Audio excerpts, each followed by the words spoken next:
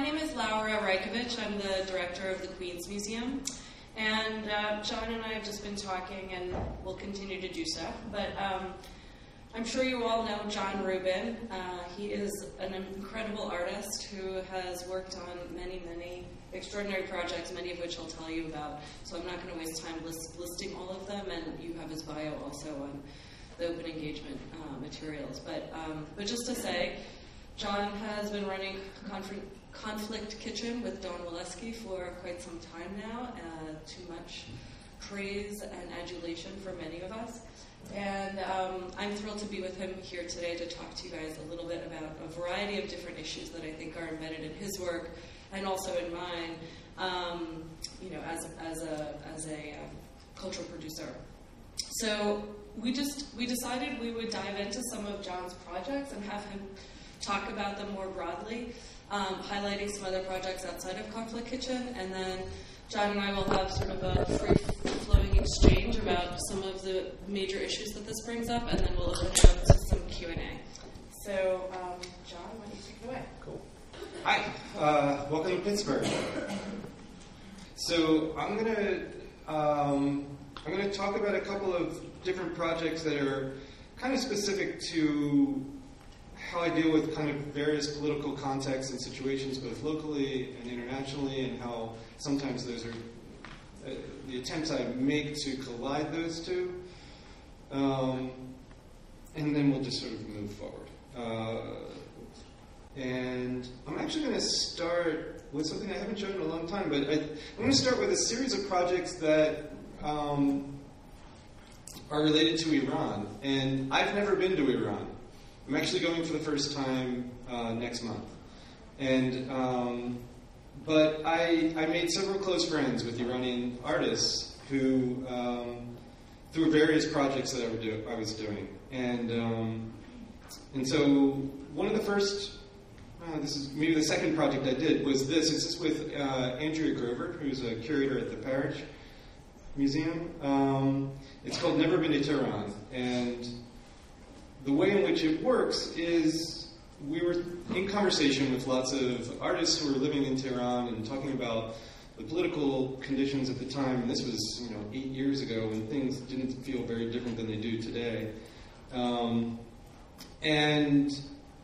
I recognized, the fact that just this incapacity to truly understand a place you've never been to. And obviously, the way in which you hear about it in many ways is kind of, is a lens that's often cloudy. And how do you deal with that as an American, specifically, right? And obviously the Conflict Kitchen is one manifestation of how we can deal with that in a public space, but I was trying to find another way. This is way before that project started. So what I did is Andrea and I invited an international array of artists and photographers to participate in this project. And during the 2 months of the project, if you were a participant in whatever city you were living in, here in London, Levin would have to take a photograph every day of what he imagined Tehran to look like in his own hometown. So to project, to have an almost like absurd empathic response, and a distorted mirror, obviously, right? Because you're representing a place you've never been to. You're in some ways maybe mirroring sort of the distortion that happens in the media, or these biases or prejudices that you might hold.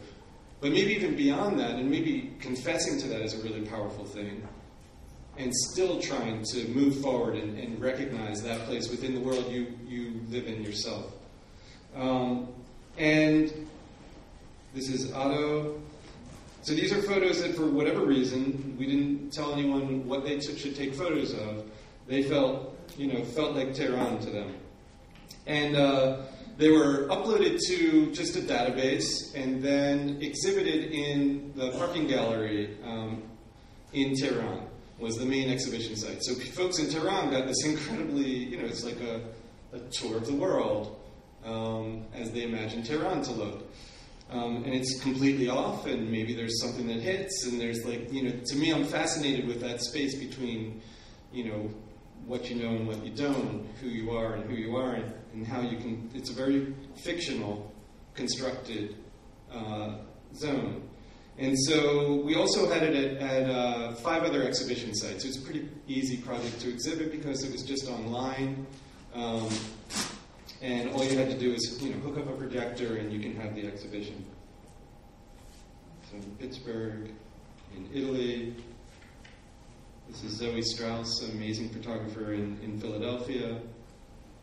Lee Walton, an amazing artist in Greensboro. And then it was projected. This is in the parking gallery in Tehran. And this is in Copenhagen. This is in Chicago. And this is here in Pittsburgh downtown. We had a little, Pittsburgh, you can get spaces in Pittsburgh. You can convince people to do stuff for you. So this is a video board that we had for the course of the exhibition. So even today, if you're just across the street where Conflict Kitchen is located, we're running something that we run on an ongoing basis. We call it The Foreigner. And it kind of somewhat similar premise, but this project started before I even opened Conflict Kitchen, but I'm going to kind of show the Conflict Kitchen version of it. And right now, we're working with someone in Palestine, but when we first opened the Conflict Kitchen, we opened an Iranian version. And the way it works is if you come to eat, and if I don't know if anyone who came today, they were probably assaulted by someone asking them if they want to have lunch, in this case with Sohrab, my friend who lives in Iran, through the body of Elise, who's a local here in Pittsburgh. And you go around the corner, and Elise has headphones on, and she's live connected to Sohrab. Sohrab speaks English, so she doesn't have to do translation. And she repeats anything Sohrab says. She becomes a kind of human avatar.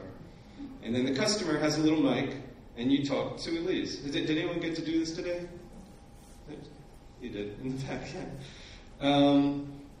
And I'm going to play a little video. So in many ways, this kind of small little project is a metaphor we always think for the larger project of Conflict Kitchen, right? Is this connect and disconnect. The attempt at a simultaneity of culture and space and a closure of distance between self and other, and the impossibility of the same, recognizing the fiction of the space in between. And even, I'm interested in the fact that, a woman is representing a man, that gender, age, race often gets kind of confused, and I think in a very effective way. So I developed this with Felipe Casablanca, who was actually a graduate student here at CCA. That's the school I used to teach at. Now I teach at CMU. I should remember that.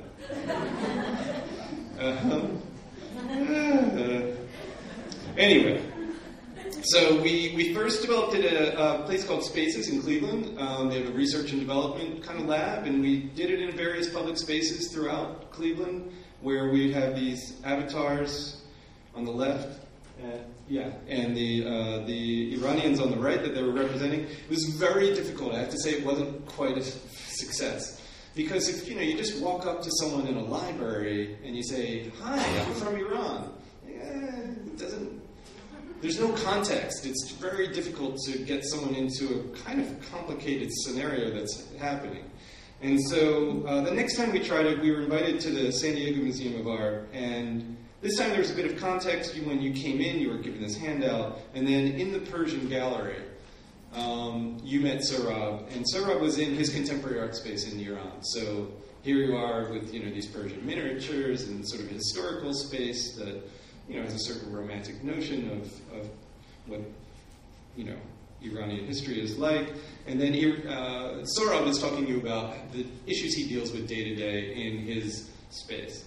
So I'm going to see. Maybe I'll just. How's the weather there right now? Have you been to San Diego? So you're in Iran right now? Have you been to the United States before? This typically feel that we are freedom in Iran. When you guys think of America or Americans, how do we come across? Okay, so a project Don Molesky and I did in Brazil. This is for the Mercosul Biennial, and here now the context is the politics of Brazil, but also I think a very American concern as well. I'll just sort of play out how the project works. It's in this main town, so the main square in this lake. And it's kind of like the plaza out here in some ways. It's a place people come to hang out.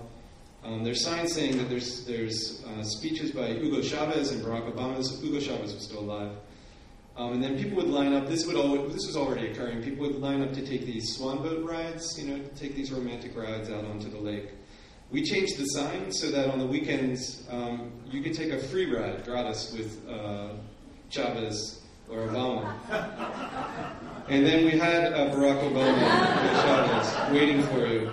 And what we were interested is, Brazil is really, especially at the time, stuck between a very progressive socialist agenda, especially in Porto Alegre, and completely in bed with the IMF and, in the United States, and this, where are they going to sit? And these presidents are the ones you can, the most sort of performative, I think, in global politics at the time. People irrationally loved or hated both of them. And so what would happen is during your ride, they would ask you the question a lover asks is, what do you think of me? Do you like me? Don't you like me? Why?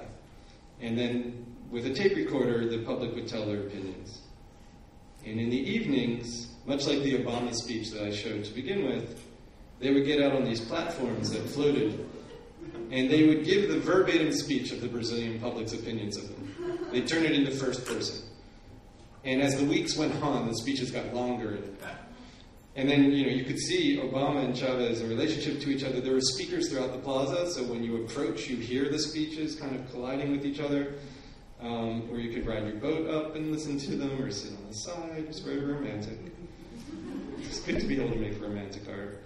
But also very political. I mean, people were saying really sometimes outrageous things that, using humor, romance, allows an entry point to these things that maybe people wouldn't want to come in contact with, these ideas rather. So just very briefly, I have run a couple of projects here in Pittsburgh. It's a very different experience. I love working in the city I live in.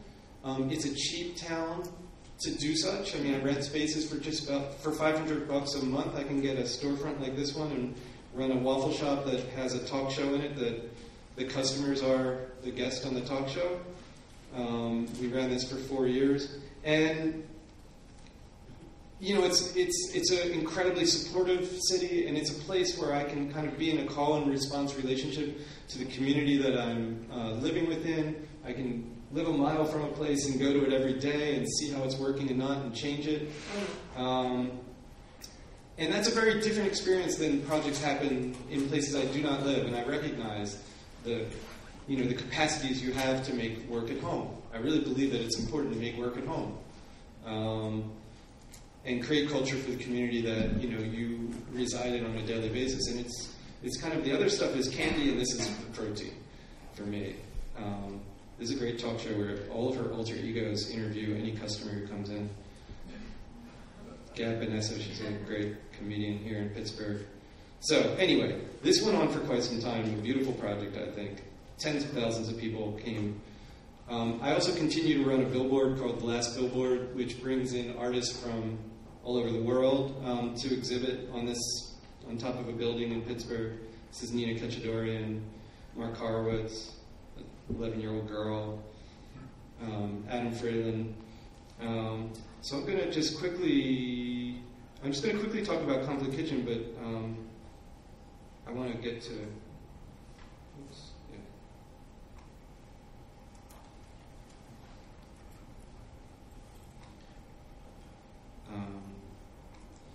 okay. And I'm not going to show the video. So after running the waffle shop for about 4 years and getting bored and then starting the billboard and then getting bored again, and Don Walesky was working for me at the time at the waffle shop, we started talking about what we could do that would just sort of yet another thing. And the Conflict Kitchen developed really out of this idea of how the talk show functioned in public space, how we could bring in like strangers via this talk show to communicate with each other. It was an incredible mechanism, and the food was like we were making money. who fucking makes money in the art world doing the shit we do, or I do, or many of you do, right? It's really hard to make money in this stuff. Outside of grants, like begging. Right? I'm so sick of fucking begging. And so, this was making money. And the culture was amazing, and people were producing, and it was completely stream of consciousness and weird, and it fit all my desires. But we decided there was also a possibility here to do something a little more focused, specifically for Pittsburgh, a place that's never had a Persian restaurant or an Afghan restaurant or a Palestinian restaurant or a Cuban restaurant. And that, can we make Pittsburgh the place we want it to be? Can we have the political discussions, the global politics, actually be relevant to the provincial place of a city that's small and post-industrial? It is to many people. Why can't it be in the public sphere?